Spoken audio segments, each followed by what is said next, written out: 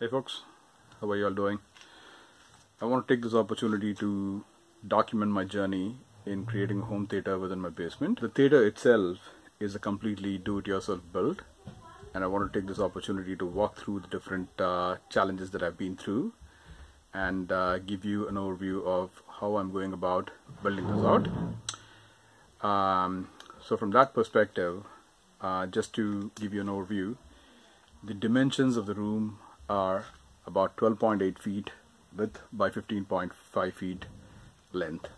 So it's not a very big room. It's, I would say, a small to medium sized room. So getting a home theater built within this space is a little bit challenging, but a lot of people have really been very helpful to me. AVS Forum is a place that I've gone to get all the help that I need to plan out how to do this. And notable members that have been extremely helpful in the AVS Forum are Mississippi Man, Big Mouth in DC, Dan Hitchman. So big shout out to them. This would not be possible without their help, and many others who have contributed to the threads that I've started there. So definitely would like to acknowledge and say thanks to these folks for all the help that I've been getting. From a design perspective, what I want to do is build out an AT screen theater. AT stands for acoustically transparent. Basically, this is something where when you go to a movie theater, you have a screen and there are speakers behind it. You don't really get to see the speakers, right? Some similar kind of setup is what I wanted to do. So the major challenges that I've encountered in going about with this is that it's a small room, right? If I look at AVS Forum, many of the room sizes that people have are pretty big, right? It's a very small size kind of a theater. So getting an AT screen in that small theater, every inch, every centimeter, every millimeter is going to be extremely important to be able to conserve the space and get it done. Now I want to go through a couple of different topics as I document this, right? The areas that I want to cover are basically give an overview of the system that I purchased, tools that I've got to basically help me with the build, equipment, building, audio video wiring, electrical wiring, support for projector, support for screens, conduit installation. The other thing I want to talk about was basically about the some of the soundproofing. It's not a lot of soundproofing, but something that I'm trying to do to basically minimize any kind of rattle or ambient noise, and insulation. These are the topics that I want to cover as I move forward and explain how I'm going to go about doing this.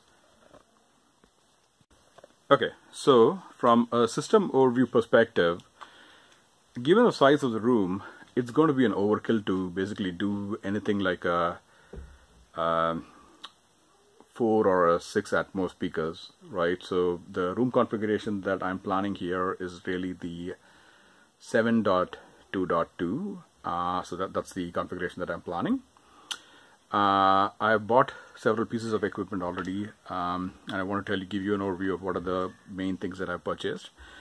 For the speakers, for the left, center, and right, I purchased the JBL Studio 590 towers.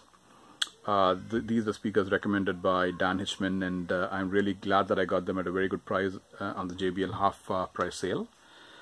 And then for the surrounds, I purchased the JBL Studio same line, but 580s. So 580s are a bit smaller than the 590, but the same horn-based tweeter. And for the rear channels, rear surrounds, I'm going to repurpose 2 of my existing Martin Logan speakers. I may or may not put them in, but I'm still pre-wiring for the whole thing. From a receiver perspective, the receiver I purchased is the Denon 4400H. I'm still on the lookout for a subwoofer and the projector, so I'm slowly building this out piece by piece. But in a nutshell, that's basically the equipment list that I purchased. I want to now walk you through the pieces of equipment that I basically purchased or used for this whole build. This is just to give you an overview of how simple it is and the minimum set of tools that you really require to get started with an initiative like this, right? These are the key tools that were really incredibly helpful in getting started with this whole build.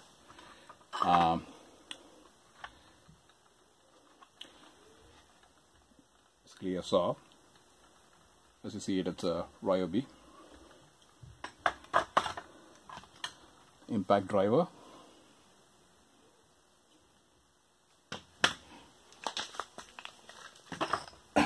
drilling machine,